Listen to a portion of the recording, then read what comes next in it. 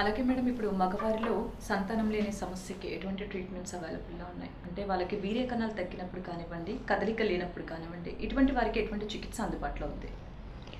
So ఇప్పుడు మగవారిలో సంతానలేమి సమస్య ఉన్నప్పుడు మనం వీళ్ళని మందులతో కూడా ట్రీట్మెంట్ చేయొచ్చు. At the same time problem తీవ్రత బట్టి సమ్ టైమ్స్ వాళ్ళకి సర్జికల్ ట్రీట్మెంట్ కూడా అవసరం ఉంటుంది.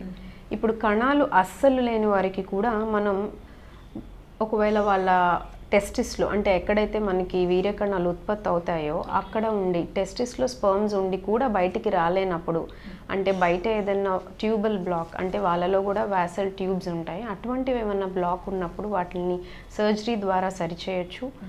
అది కూడా రీజన్ కానప్పుడు టెస్టిస్లో ఉన్న స్పర్మ్స్ని రిట్రీవ్ చేయగలమా లేవా అని ముందుగానే నిర్ధారించుకొని కొన్ని టెస్ట్ల ద్వారా పాసిబిలిటీ ఉంది అన్న అవగాహనకు వచ్చినప్పుడు మనం ఆ స్పర్మ్స్ని నీడిల్ ద్వారా తీయవచ్చు. దీన్నే సర్జికల్ స్పర్మ్ రిట్రీవల్ అంటారు, టీసా అంటారు.